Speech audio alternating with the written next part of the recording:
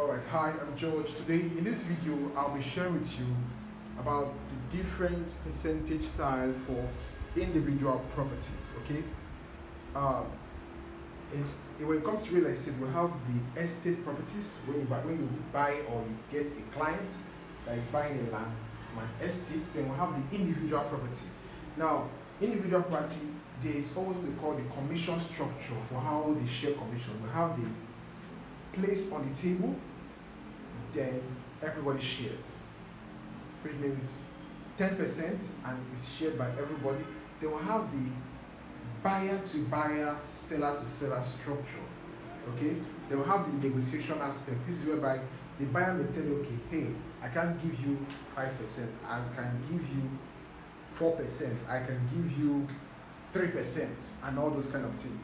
It's always good you understand this thing when you are brokering a deal, because if you don't, it will be hard for the client, it will be hard for you to even get some good amount of money from a deal. So these are the things you should have in mind. When it comes to individual property, it's either 10% of the table, then everybody shares it. So if now you've got like 5 in the deal, 10 in the deal, 10% to be shared equally. They will then have an aspect whereby they'll do buyer to buyer, seller to seller. Those who are in the buyer side will share. Those who are in the seller side will also do what? Share. They will have the aspect whereby you can do on equal ratio. Okay? On equal ratio, this is whereby you'll say, okay, because I'm closer to the buyer, I will get, let's out of 5% now, I could get 3%. Maybe if the whole amount to be shared is 500,000. So because I am closer to the buyer, the one who is doing the whole convincing to the buyer, from 500,000 I could collect 200,000.